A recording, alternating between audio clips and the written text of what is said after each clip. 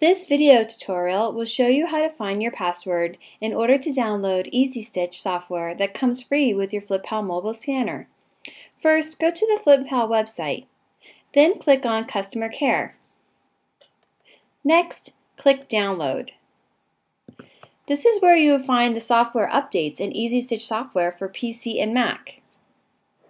Click this link to enter password and download the FlipPal software. Turn your scanner over and find the serial number located on the bottom with the barcode label.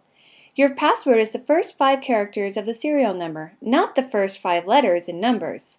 For example, if your serial number is (A, BCD 1, 2, 3, 4, 5, 6, then your password is (A, BC).